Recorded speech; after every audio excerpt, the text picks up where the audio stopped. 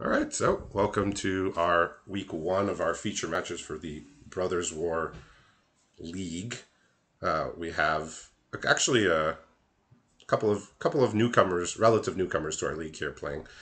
So I'm Richard. I'm going to be watching from James' point of view, and unfortunately, as you see, he's taking a mulligan to five here, sadly. On the other side is Kevin. So we were intending for Justin to watch his stream. Did he get a stream up and running yet, or? He has not initiated his stream. Okay, so I sent him a message, but if since I'm recording now, you can also possibly send him a message to get that stream running, since we would like to Yeah. see it from both players' point of view. For now, we might not be missing much since James is stuck on one land. He's got a land here. Uh, he can't, he can only cast, the only creature he can cast is a 1/2, and the other card he can cast is a Howling Mine. Uh, so looks like it might be a little bit of a rough go for him here. Hopefully, we get Kevin's stream up. I know he was trying to stream before, but yeah. So it looks like Kevin's gonna put on the pressure here. Uh, make this mulligan to five even worse here. I guess we could take the time to talk about this format. Yeah. So this has been an interesting league so far. We have this mechanic that allows people to what I call shop out of set potentially. We actually get to see a pack of Brothers War and then a random historic pack. So the factor of being punished is not as high here because we actually get to see the potential pack here. How have you found the league so far? Well, I actually like this mechanic a lot. Just because like sometimes you open like a pack that's not very good, has a lot of just like the non-desirable cards of the set, and you could potentially just get helped out by the other option, which may not be the best, but could still be better. And you get to just always choose the better of the two options. Yeah. So. And you Mhm. And like sometimes the historic pack it just offers a lot of value because like for example, I saw like someone get a pack of Eldraine and there's like a True Love's Kiss in there. And for those who don't know, True Love's Kiss is exile target artifact or enchantment, draw a card for two white white, and that seems pretty insane considering in this set of Brothers War there are huge artifacts going around and kill a creature, draw a card is amazing. So Yeah, sounds great. Yeah, so I always wonder. I'm one that often will go open other sets during league, possibly to my downfall. But I always wonder, how correct is it? And we have some rough numbers so far, and it seems that the people are taking the Mishra pack, which is the randomly generated historic pack, under 30% of the time. So I think it's kind of like I'm taking. I think it's default to I'm taking the Brothers War pack unless there's something extremely desirable in the pack I open. It's not so much of a 50-50 could go either way type of decision. yeah, for sure. But what I like about this is that because most of the time when we choose to go out of set, it depends really on the set's power level. Brothers will because like usually if a set's power level is low, you're more likely to take another set because that set might have more powerful individual cards. And to me, in my personal opinion, I think the Brothers War set kind of lacks in the kind of power we've been having recently. Yeah, there's a lot of synergy. There's a lot of synergy here. Um, so looking at some of the options here, the one thing I noticed is that he's playing a black red deck, but is not playing an excavation explosion that he seems to have access to, which is unusual. Were you able to send Kevin a message to try and get a I stream up did here? send him a message. He has not responded back. Okay, well, it's not the end of the world. So I did see some cards in his sideboard that normally you would play, such as Excavation Explosion. He has a Thran Spider, which is that rare. So just a little bit about the players. It's actually kind of exciting to see two newcomers to our league. So James is actually playing in his first league. So very very nice of him to offer to be in a feature match, considering this is the first time he's been playing League, and Kevin's been with us since Dominaria United, which is 2 leagues ago. So uh, that's not to say they're new players to Magic. In our last main league, Dominaria United, a first time leaguer here won it, but obviously He's an experienced player. So really, we do seem to attract a lot of experienced players who are looking for sort of a new challenge or a new take on limited Magic here. Okay, So so Kevin's stream is finally up. oh, that's great. I mean, we missed the first match, but there wasn't much to see. I mean, James found a couple lands, but it was too late for it to matter. But looks like we're gonna have a competitive game here, hopefully. Okay, so opening here with the Black Lady Forge. Uh, it's kind of as good as it was back in the original Dominaria. It just makes any creature, once you can equip it, the biggest creature on the battlefield. Yeah, well, so in Dominaria it was really good because, well, I mean, you had a high density of legends. I hear your density of legends is lower, but you're gonna have power stones to be able to equip it for 7 a lot easier than you were in Dominaria. So there's a downside, but then there's an upside. So the card's still good. Um, yeah, so he's got this Howling Mine here. He's gonna try and draw some. He needs some more lands and red ones too. Uh, so he's got the Killzone Acrobat here. So what do you think of a card like Howling Mine? Would you be happy trying to make that work? Well, I know you have been a fan of trying to find things that could tap Howling Mine at will, Yeah, there's but there's not too many, but but yes, I think Howling Mine typically goes in a very specific deck. Where if your deck is focused around having like more efficient plays and running out of cards quicker, you could use the extra draw and like kind of just like deploy all your things faster than your opponent. yeah, But and of note, he has 3 ways to sacrifice it in his hand.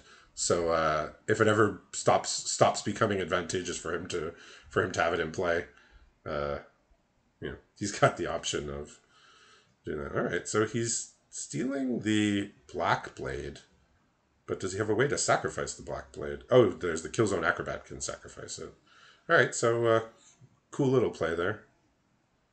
yeah, Kills an Acrobat into Sibling Rivalry has been a noticeable combo.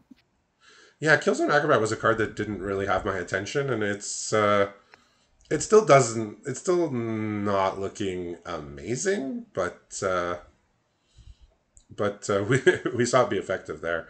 So, like I was saying, he has 3 ways in his hand to potentially sacrifice this Howling Mine if he feels that it's giving his opponent too much of an advantage.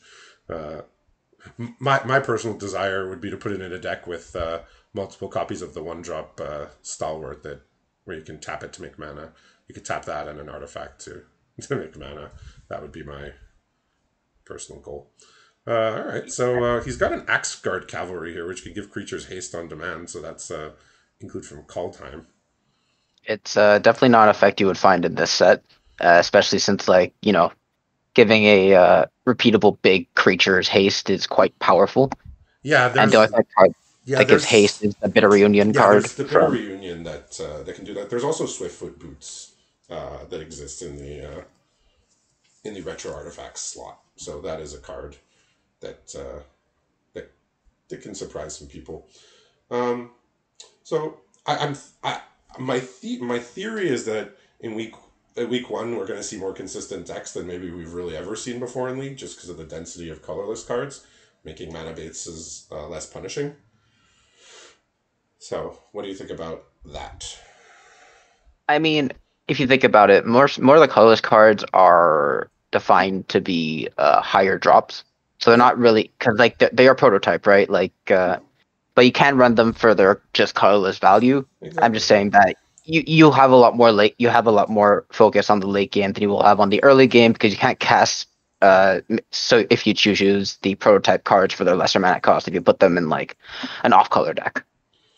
Yeah. Well, yeah, the that's true, but I think what I was trying to say is that it lets you just have higher card quality in your deck in week 1, right? Because normally it's like either you're a 3-color mess of like straight 3 colors, or you're down to 2 colors, but you're playing a lot of bad cards. But I think here we actually get sort of the best of both worlds because we get these colorless cards that we could throw in, and uh, it means that your card quality across the board is probably going to be higher, whether you're 2 colors or more.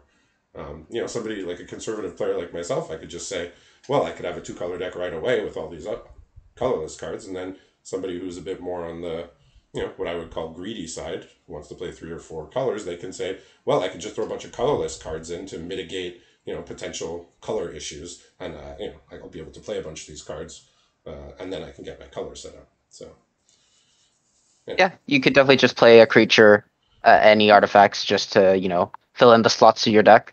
yeah, I think we could definitely. I think people are definitely playing unearthed creatures with maybe like, the unearthed cost itself is a splash because you can always cast the front side.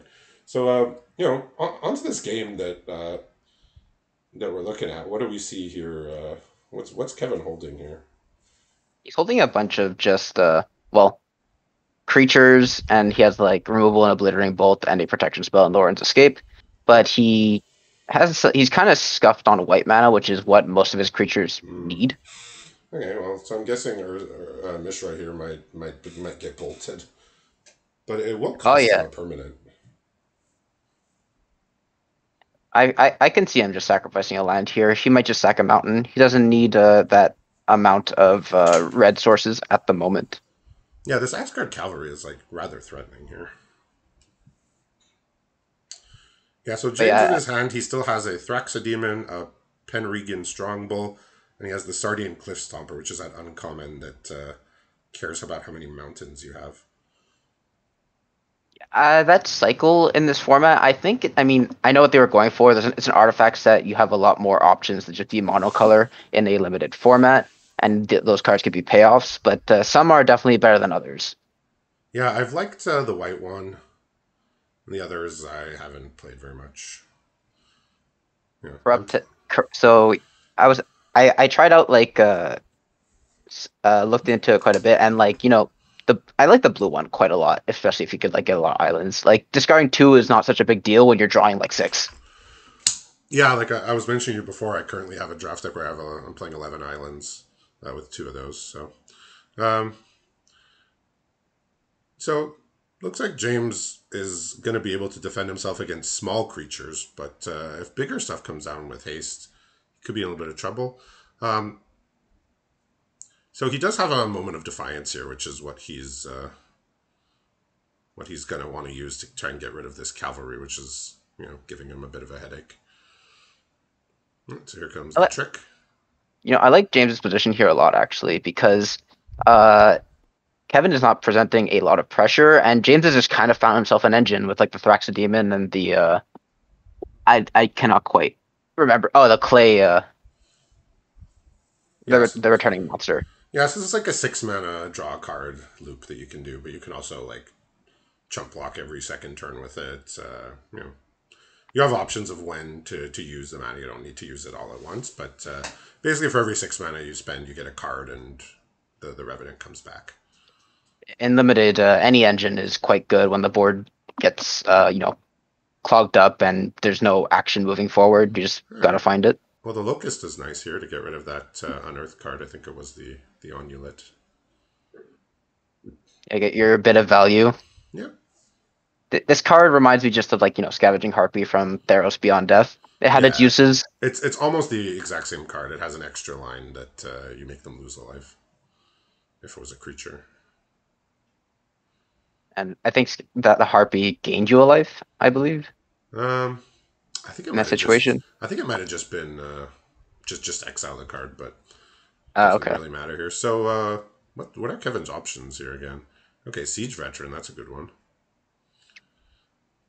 What else yeah, has he card's got? gonna. Yes, there's He four has cards a here. bunch of cards he cannot cast. Okay, is that based on their mana cost Well, is too high, or as current, yeah, he has two 4 drops and a 5 drop, and he does have Sigrid, God favored, which he's now able to cast. well, that's an interesting one. He could even cast it with his chromatic star if he needs to Yeah, disrupt combat here. So here's an unleash shell off the top, which is going to go after that siege veteran. yeah, it's a very very good top deck. Yeah, that siege veteran is almost always a must kill. Very Oh, reminiscent of the Luminarch aspirant. we all know how much of a menace that was in limited and in standard. Well, it was so good in constructed they had to make it worse with alchemy. Ooh, he's drawing a worm coil engine here. Does does Kevin have Does Kevin have anything resembling a clean answer to that? Well, he does have the Sigrid. Okay, yeah, so that can get it off the board until Sigrid leaves. All right. But then again, there's the strong bull to, sack it in response. Yeah, Strongbull has been a big performer here in this form. I mean, he doesn't have any artifacts in play now, but once you get going with artifacts, that thing represents, every sack represents 2 damage potentially when it's attacking. Right, so Yep. here's a flyer here. I think just realizing he has to protect himself from the 2-1. He is at 8 life. It's Yeah, not very far from death. yeah. So he's actually set it up that with the land draw here, he can actually sack the Worm Coil to his Thraxodemon to draw a card. So Yeah, it's very good.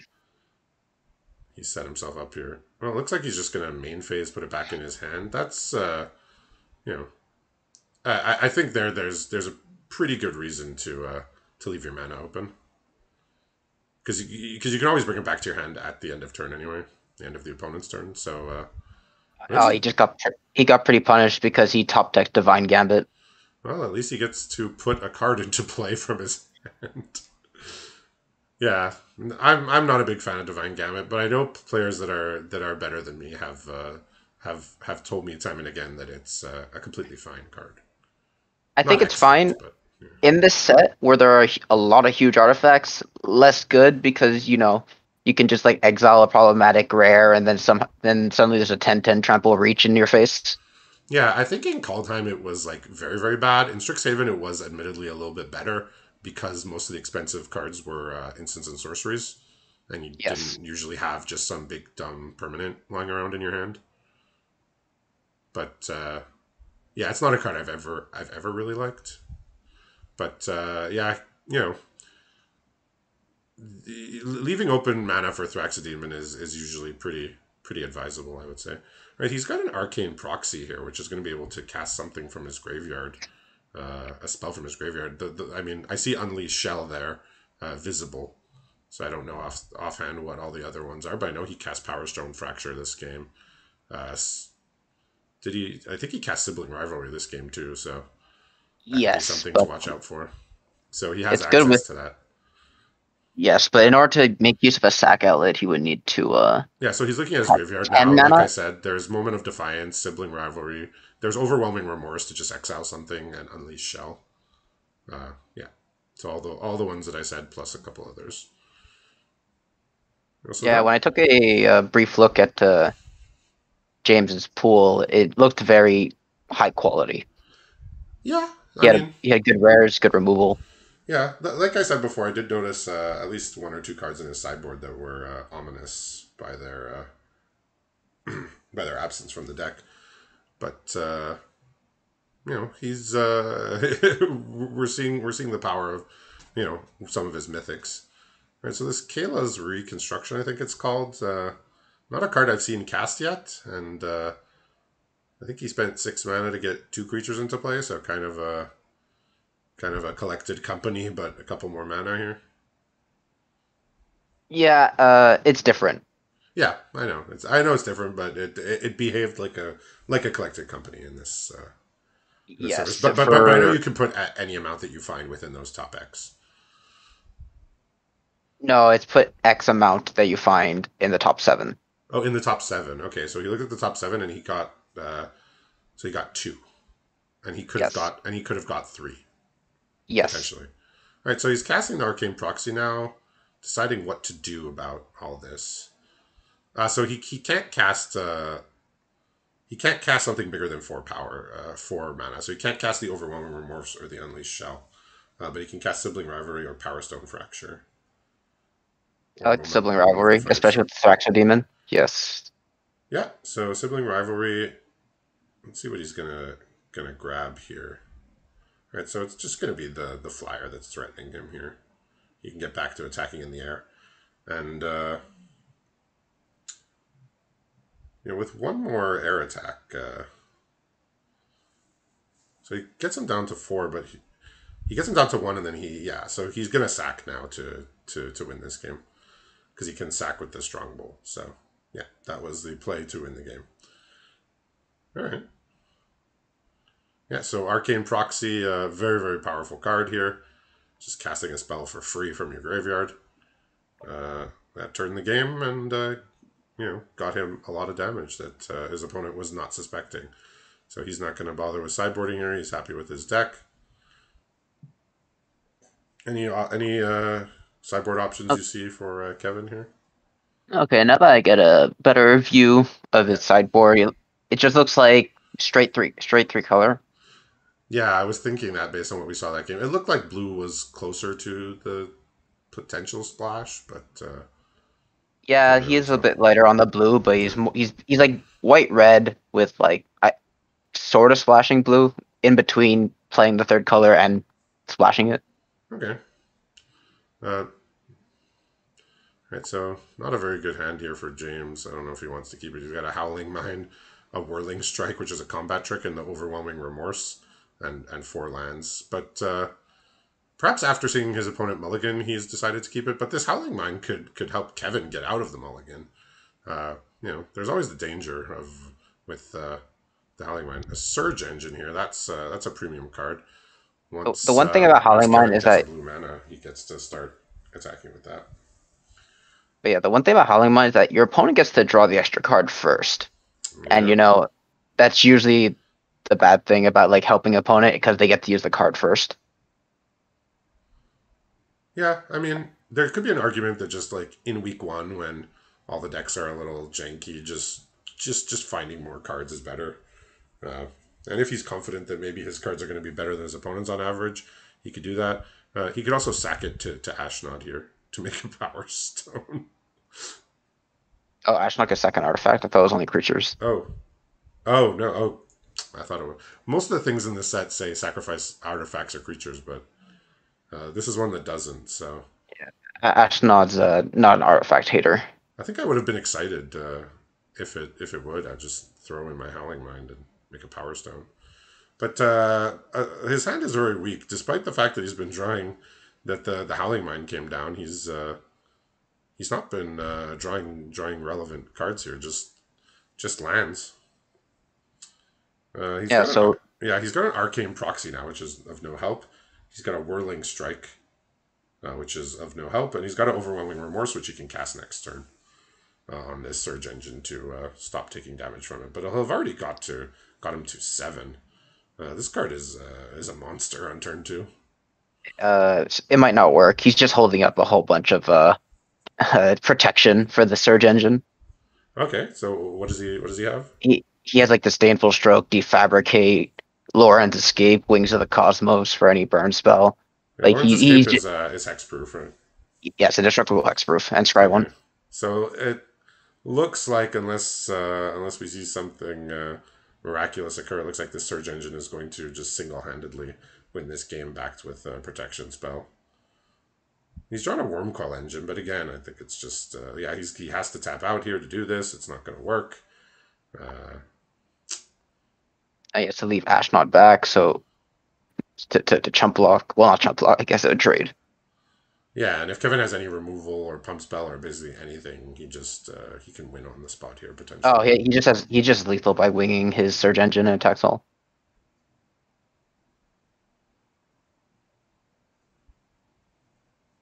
Offering up the Surge Engine. Oh, can the Surge Engine not be blocked? It can't be blocked. Oh. Yeah. Okay. That's why that card's completely absurd. So Okay, so if the first ability is lose Defender, and the second ability is if it doesn't have Defender, it becomes a 5/4 and can't be blocked. yeah, a bit of a slow hand there for James. Okay. And, didn't quite find when he needed there, and when he got his removal, unfortunately the protection spell kept that Surge Engine. So you see the power of that card, and congratulations to Kevin on his win there, and we'll be back for our next match a little bit later.